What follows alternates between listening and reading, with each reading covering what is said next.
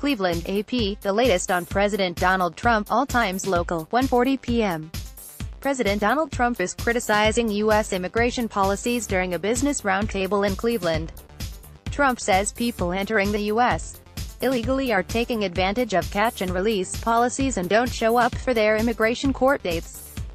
He says, "We may have to close up our country to get this straight." Trump says the U.S. has thousands of immigration judges, adding, "Do you think other countries have judges?" seeming to imply that they have no need for them.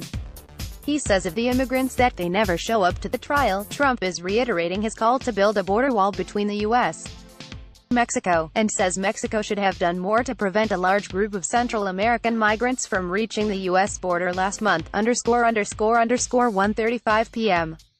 President Donald Trump is calling on Ohio voters to elect Republican lawmaker Jim Renacci to the Senate, saying, "We need his vote very badly." Renacci, a member of the House, is running for the Senate against Democratic incumbent Sherrod Brown. Trump says he'll be fantastic. Trump's comments come as he hosts a roundtable with Ohio business owners in Cleveland as he looks to highlight the benefits of the GOP tax law. Renacci greeted Trump on the tarmac in Cleveland and is sitting next to Trump at the event, ___11:30 a.m.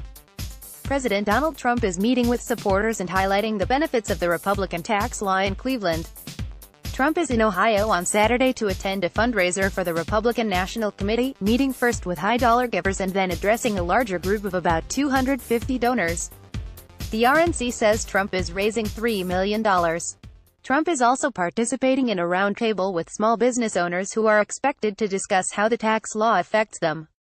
Trump's visit comes as Republicans are facing an increasingly challenging midterm election environment. Ohio has several competitive races this November. The GOP is placing its election hopes on convincing Americans that the tax law is improving their lives, as the party seeks to skirt political headwinds emanating from the White House.